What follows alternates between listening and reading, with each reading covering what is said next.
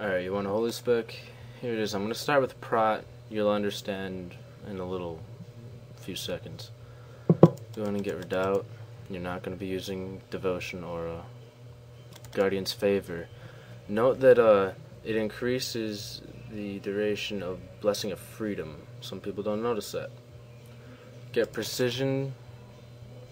Get Pewed Righteous Fury. Make sure you always have that up. It's a buff protector as well as it reduces damage taken by 6. Put 2 into Toughness, 2 into Stoicism, and 3 into Improved Concentration Aura.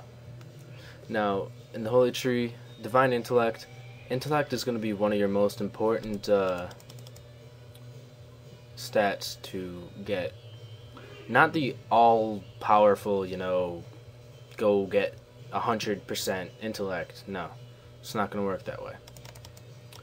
Get 4 out of 5 spiritual focus, because if you're using improved concentration aura, you're going to have 50% avoidance to interruptions, and this gives you 56%. So it's kind of useless to put the point in there. Now, 3% might not seem like a lot, but it's the difference between 1% and dead. Put it that way. Aura Mastery, it's really nice, especially if you have the team set up for casters. You need to have that 40-yard radius. Healing Light, self-explanatory. Unyielding Faith to avoid CC. Illumination, Divine Favor, Sanctified Light. Do not get Improved Blessing of Wisdom. Don't get Kings. They're not going to be... You shouldn't use them. Get the Holy Power, Holy Shock, 3 into Light's Grace. Put 1 into Blessed Life. The reason you don't max it is because, first off... Oh, shit. Alright. Shit. First off...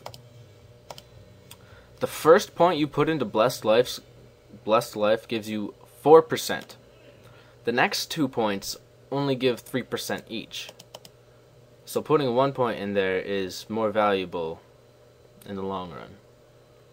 Now, Holy Guidance, 35% increased damage and healing for your total intellect. Very important.